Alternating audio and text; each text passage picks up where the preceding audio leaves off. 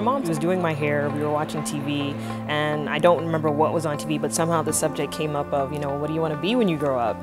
And I said, I want to be a doctor. And she said, she's like, you want to be a doctor? You're like, you're so little, how do you know you want to be a doctor? And I said, because I want to help people. And, it's kind of odd what 3-year-old knows they want to be a doctor, but I would consider it a higher calling because it's something that I've always been passionate about, and I just went after it. I realized when I was about 4 years old that I wanted to be a doctor, and it was something that I pretty much knew I could do. It wasn't anything that I thought was unattainable. I said I wanted to be a doctor, I just said it, and they supported it. When I started high school, I kept on saying it, and I kept on doing programs, and it just, it fell into place. I had been sewing since I can remember. My mother was a seamstress, and she taught me to sew very well. So I knew I could stitch up a body better than some man who learned it last week. And I decided I would be a surgeon.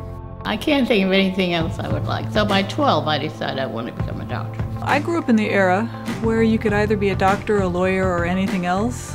And my father was a physician, so doctor was always high on the list.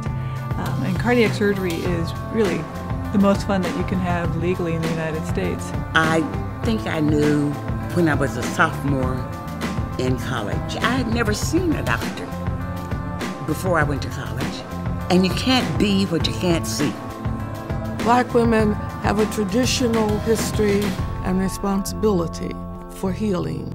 Black women were the primary caregivers in many of the slave communities.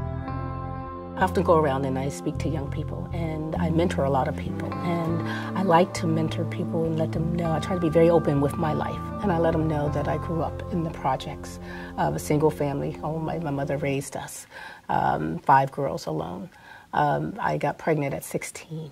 I then had 4 more children before getting married. So I had 5 children when I got married. I was everything people say you're not supposed to be. I'm every stereotype. I was not supposed to make it.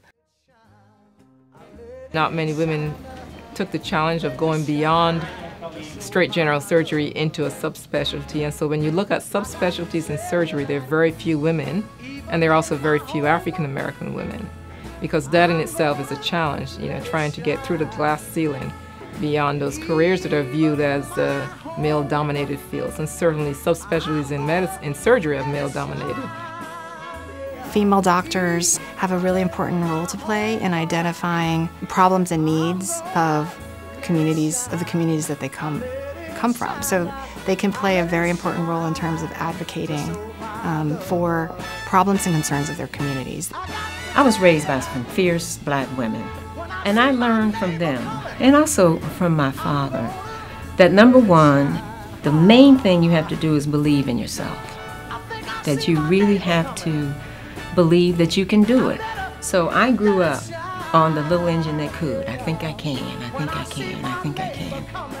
The young Black female physicians that are emerging today can do anything they really want to do. Dr. Crystal Harrington. You are some of the smartest, most talented individuals going into anything in the world today. Dr. Antonia Francis. I want you to also think about, as you become great and wonderful healers, Dr. Rochelle Patrice Yarborough. that healing is not only for your patients, but it's for your community. It's for your nation. It's for the world.